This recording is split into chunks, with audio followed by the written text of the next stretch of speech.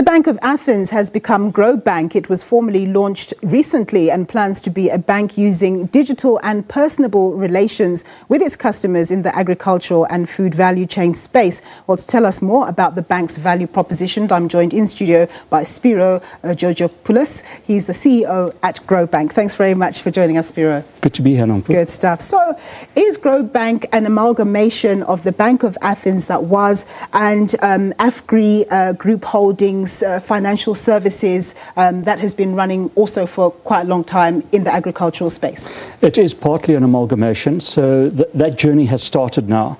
But the bank itself is really a bank with legacy that has been doing banking in the business banking space for a very long time. The idea is that we take the AFGRI financial services components and over time combine more and more with them to start delivering a unique service into that market space.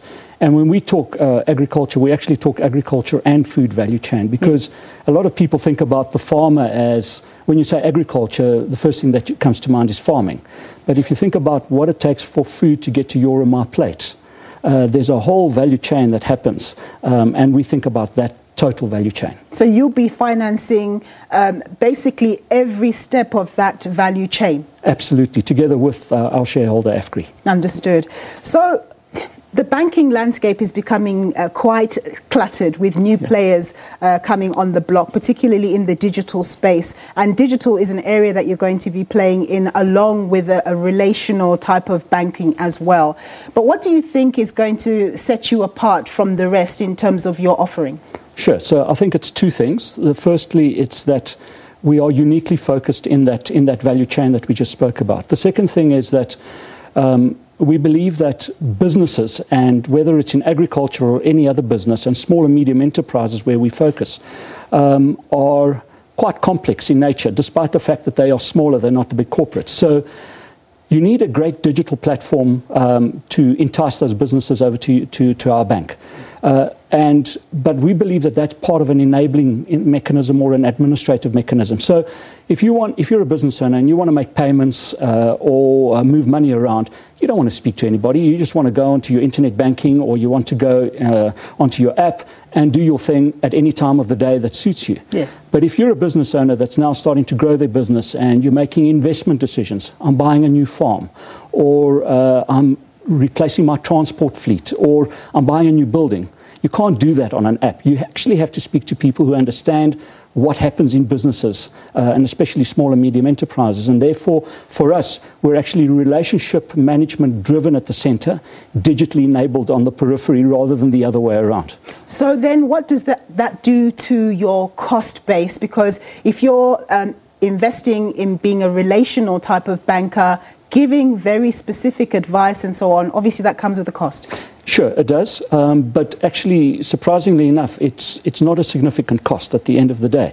The investment in systems just to become digital is significant over a period of time. So we believe that the cost base actually doesn't change very much. In terms of the digital space, are you already invested there, or is that something that you're going to be investing over time? And nationally, what's your reach currently? Okay, so from the digital space, we're a lucky bank in that we are small, and therefore we are not burdened by legacy systems like the big commercial banks. So we've actually replaced all our systems in the last 4 years, and we've gone very digital. We're already working with artificial intelligence, we're working with bots, we're working with very smart, let's call it middle layers that allow us to manage our customer data in a smart way. From a location perspective, I guess, we've come from a legacy of being an urban bank. So we have suites in all of the major urban areas.